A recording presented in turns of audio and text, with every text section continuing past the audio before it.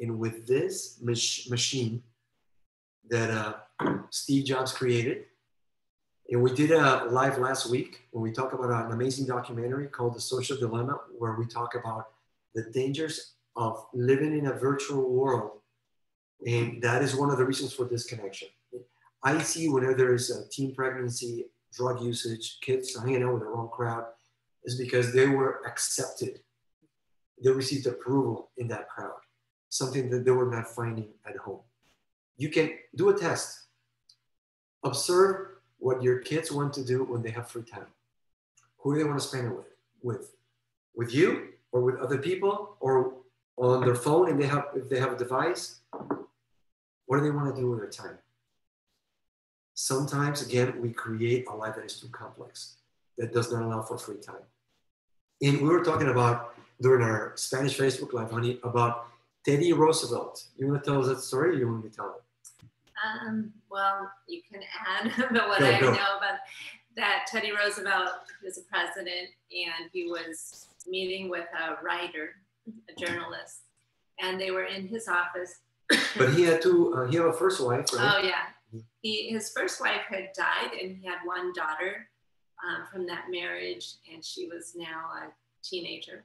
And her name was Alice, and she was famous. Why was she famous?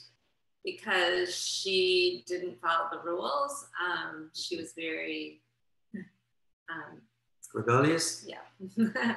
She liked to smoke when smoking wasn't something that most girls were doing. She wanted to drive in a fast convertible. So the media loved her. You know, she was a story.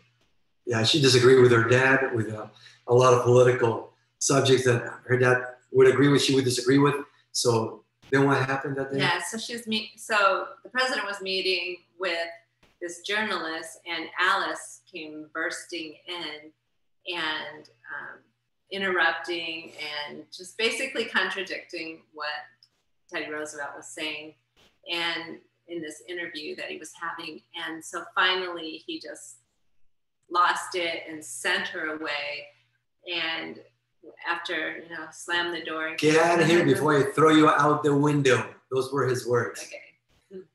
So then he apologized to the journalist, just said, hey, I'm sorry, but I can either be Alice's father or the president of the United States. There's no way I can do both. Wow. I can either be the president of the US or Alice's father. I cannot possibly do both. It's a precedent, right? But I want you to ask yourself, have you created a lifestyle that is just too busy where you have no time? There's no possibility of you building a deep relationship with your children because you don't have quantity of time. Maybe your career, maybe if you have a business, maybe you have a network marketing business and you're building your company and you want to get to the top rank, but you're sacrificing your kids. I remember we had some friends in Guadalajara, Mexico when we lived there. And she worked for a company that was mostly women, and they did makeup and stuff. And she always said that they told her, hey, Mary, I forget her name now, Maria, it's not important that you do the laundry. What's important is that the laundry gets done. It's not important that you feed your children. What's important is that they're fed. And that is not true. Because what are some of the most important opportunities we have every day for us to build those relationships?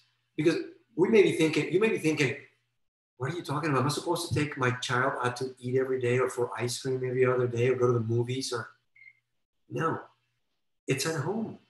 It's doing life. Like what, honey? Give me some examples. Didn't I say that? That was in the previous, I'm sorry, so we're doing the Spanish Facebook Live. Spanish. No, we're going to get up, we're going to make breakfast so we can make breakfast together. And when they're little, that means more work for you to include them. But you do it together, and later, they're taking on more and more of the work. You're cleaning up together, eating together. It's even things like, we just tend to think, okay, we're going to go to church and they're going to have their children's activities and we're going to have our adult activities. But we can look for opportunities to serve together as a family. Look for groups that will meet as families. We had a group on Saturday. We all families met together and we went bike riding on the trails together at a park.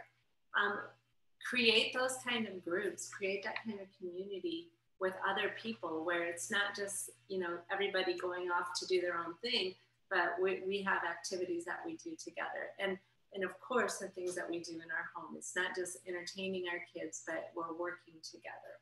Be strategic. If you realize that you're busy with your work, you have your business, and there are certain activities that have you separated as a family for most days of the week, then treasure carefully the few hours that you have. And maybe if you're during a busy time in your life, family life, and your kids are at an age where they need your connection, your attention, maybe that's not the time for you to go and be part of the worship team, because that's one evening if you do have to practice one night or two.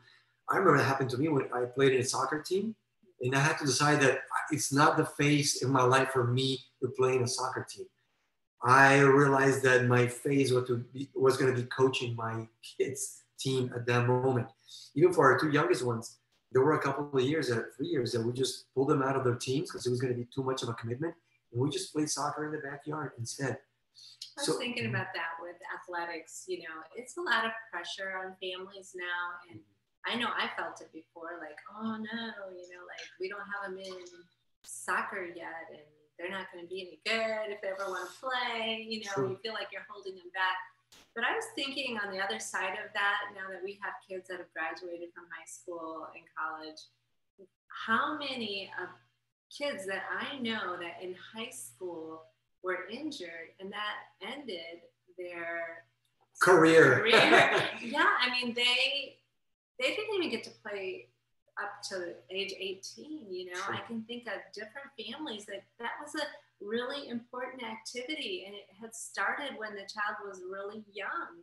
And I don't know, I think we need to analyze. I think a lot of times it's not even good for our kids what we're requiring of them to become these athletes, almost like they're going to be professionals by the time they're 12.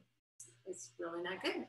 So anyway, send us your questions. We're going to stop right here. Send us questions about the subject. We're going to get into specific tips and solutions for the situation you're going through. Maybe your kid is from 0 to the toddler years, or maybe your kid is from 5 to 11 years old, or maybe you have teenagers and you're trying to see how you can reconnect with them so they don't go and make connections with other peer groups that maybe is not what you would like for them.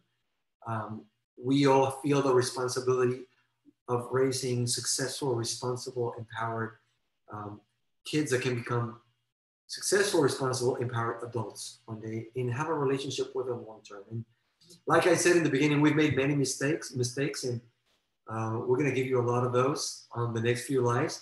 But we want to help you. If you think that this is something that would help somebody that you know, share the link. The recording is going to be right here, and we're going to upload it to our Cesar and Pam YouTube, Facebook, and Instagram channels. And we're going to be here every Tuesday, 3:30 p.m. Central Standard Time to help you how to have success in your career, in your business, without losing your soul, your family, or your health in the process, specifically in your parenting. Okay, we're Cesar and Pam with cesarandpam.com. Thank you, guys. Put down your comments right here and send us your questions, and we'll see you on the next one. Thanks for logging in.